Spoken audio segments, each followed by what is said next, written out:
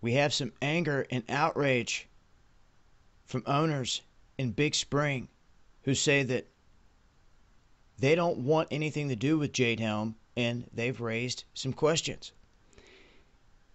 In the meantime, we've seen the presentation, now two, that have gone down in Texas.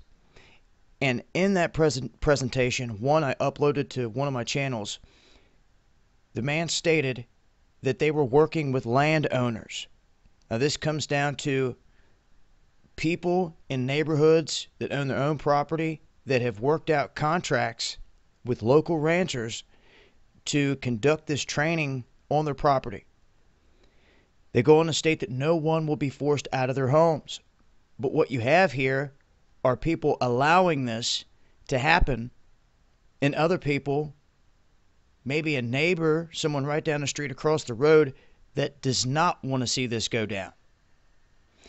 So at this point, the mayor is standing behind the excuse that landowners are letting this happen.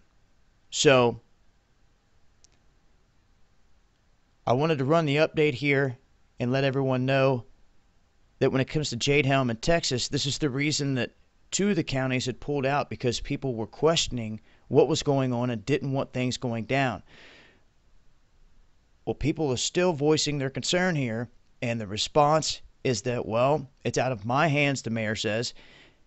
Your neighbors, other people out there, have worked out deals behind the scenes, these contracts with the military. Now, they tried to contact the military for questions on this, but they did not receive a response. But it's already been stated, like I said, in the video that I put out, the presentation that was done in Texas, where they were basically coming in there trying to ask for permission. He explained right there that local ranchers were setting up contracts. As far as who, well, you'll just have to look at the property and where they're going to be setting up shop, and then you're going to have your answers as to who participates in this. I'll leave a link with more info. It's been Dabu7.